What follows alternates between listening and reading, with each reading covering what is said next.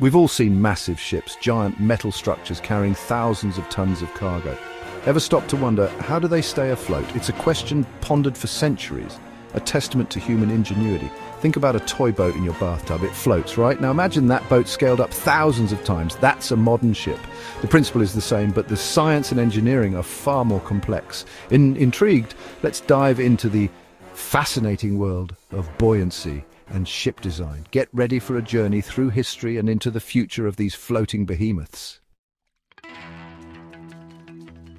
Imagine holding a beach ball underwater. You feel an upward push, right? That's buoyancy. It's the upward force that fluids exert on objects submerged in them. Here's the key. If the buoyant force is greater than the object's weight, it floats. Think of that beach ball again. It's filled with air, making it light. The water pushes it up harder than gravity pulls it down.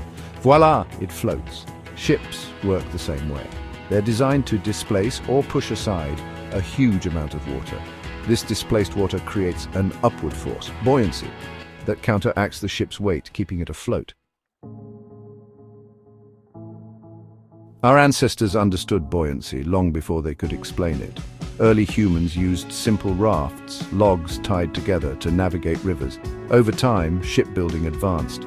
The ancient Egyptians built sturdy wooden boats using sails to harness the wind. The Greeks and Romans followed suit, constructing large warships and trading vessels. These early ships were marvels of their time, but they were limited by materials and technology. Enter the age of exploration.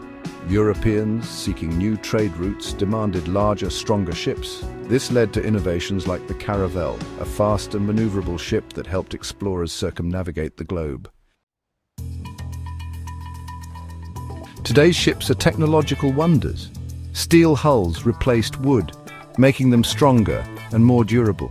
Powerful engines propel them across vast oceans at incredible speeds, but the innovation doesn't stop there. Modern shipbuilders use computer-aided design, CAD, to create highly efficient hull shapes. Lightweight yet strong materials like aluminum and fiberglass are becoming more common, and who knows what the future holds. Perhaps we'll see ships powered by renewable energy, or autonomous vessels sailing the seas. So the next time you see a ship, take a moment to appreciate the science that keeps it afloat. It's a testament to human ingenuity, a floating marvel connecting us across the globe. We've all seen massive ships, giant metal structures carrying thousands of tons of cargo. Ever stop to wonder, how do they stay afloat? It's a question pondered for centuries, a testament to human ingenuity. Think about a toy boat in your bathtub. It floats, right? Now imagine that boat scaled up thousands of times. That's a modern ship.